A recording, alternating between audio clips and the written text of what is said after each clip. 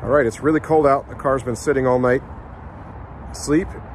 So the battery is below freezing, and we're going to try charging it up and watching how it responds to heat. So I'm going to launch the Tesla app on my phone, and that'll wake up the car from its slumber overnight. Then I'm going to switch over to Teslax and connect to the Bluetooth in the car. And the car wakes up, and we can see what it does.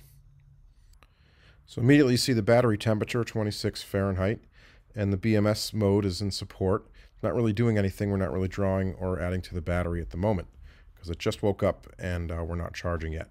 So let's switch back over to the app and open up the charging. And you'll see, by the way, that it was at 76% with the snowflake. So we'll crank it up and start charging. And here we go. We're going to see this thing start charging right off the bat. You'll see, by the way, I have two state of charges there. And one shows the 76 that the app shows, and the other one says 81.2. That's the actual state of charge in the BMS. Let me just split the display and zoom in to make things larger. So first of all, the main things we're looking at here are the minimum battery pack temperature. That's the 26.6 you see in green there. And right next to that is the max regen power, which is right now 0. And as we warm up the battery, we're going to be able to charge it, first of all, and if we were driving, we'd add regen power. Now you'll notice that we're not charging here. We have no regen power. The battery power is almost 0, and that's because the battery is below freezing. It's very bad to charge a lithium-ion battery below freezing.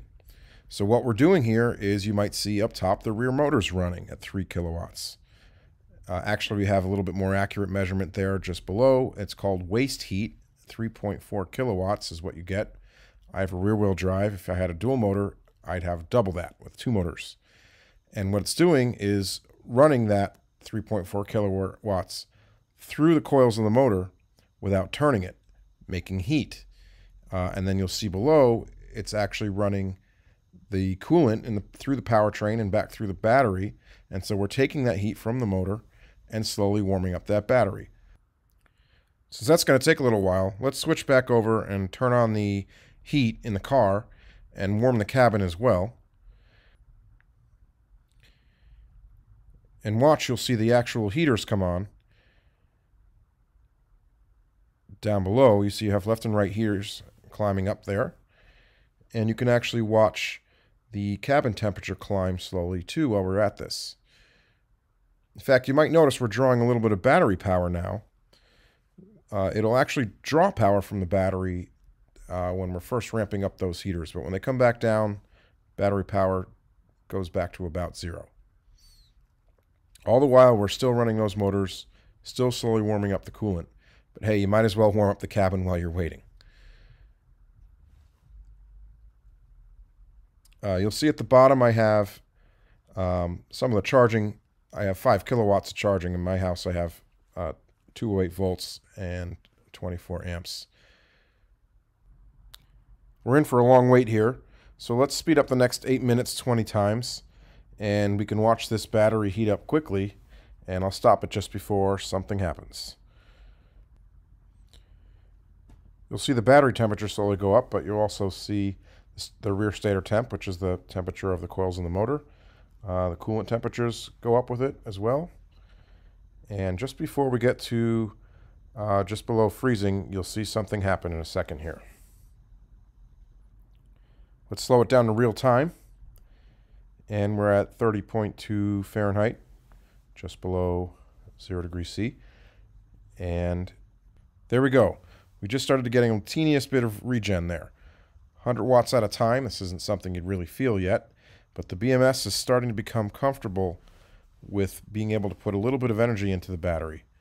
And we're just below freezing, so it's going to take a bit longer before it actually starts applying charge power to the battery. You might also notice that our indicated state of charge has gone up to 78% when it was 74 originally, so it's compensated for the fact that the battery is now a bit warmer. And that's despite the fact that we have still not yet added any actual charging power to the battery. So of course we've gained that range and that percentage of, I'll call it, fake temperature compensated state of charge by just heating the battery a few degrees. So it's going to take a bit longer here before it starts actually charging the battery. And I'd remind you again, that is the minimum battery pack temperature. A good portion of the battery is already above freezing now, but it has to wait for the worst case battery cell to get above freezing, or else you could possibly cause dendrites and cause the battery to degrade or even cause a fire in a bad case. Let's speed this up again. I'll go up to 8 times. As we warm this battery, got to get just above freezing here, and watch that top left corner with the battery current, and suddenly you'll notice, there we go. It's solidly negative. We're starting to charge the battery. We went from 0, now we're solidly 2 amps, and we're charging away almost at a kilowatt now. Now, if we waited much longer, it would eventually turn off that motor heating, and it could just charge the battery normally and apply all 5 kilowatts to the battery. But we've achieved warming the battery enough to charge, and we've also achieved warming the cabin. And most importantly, we've brought back a lot of that regen power that makes it much more fun to drive. So I'm going to switch back over and stop charging. We'll go and turn the target charge level down so it stops. Now check out what happens.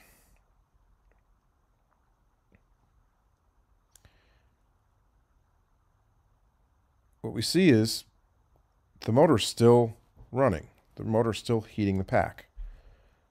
Why is that going on? Well, because I have HVAC still running. I still have the cabin preconditioning going, and it's a nice feature. While you have cabin preconditioning, it preconditions your battery, and so even without charging, when you warm up your interior, you're going to warm up your battery and start getting regen. We'll turn everything off here and switch back, and you'll see the motor's now turned off.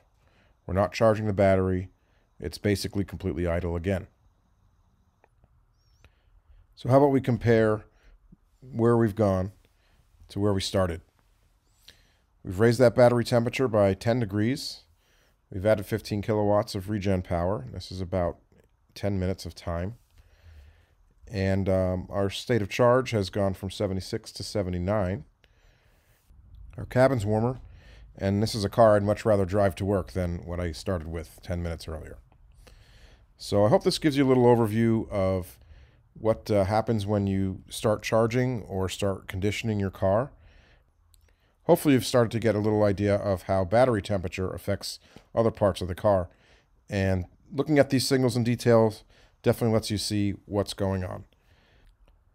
So if you found this useful, please subscribe. I'm going to have a few more videos that look in depth into the signals of the car and how it works. Thanks.